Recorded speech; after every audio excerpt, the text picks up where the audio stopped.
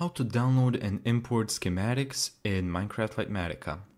So first of all, if Litematica doesn't work for you, make sure that you're running a Fabric version of Minecraft and that you have Litematica Fabric and Malibib Fabric in the mods folder. And then open up whatever webpage you want to download a schematic. Here I'm gonna locate my schematic, so Cozy Starter House, and then I'm gonna download it.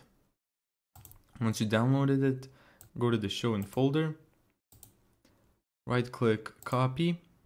So now that we've done that, let's go to single player, open up our new world. Let's hit M on our keyboard, load schematics. And from here, let's copy this path, put it in here.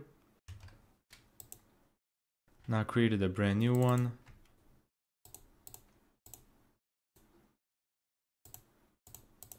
There you go, it's right here. And let's click load schematic. And there it is.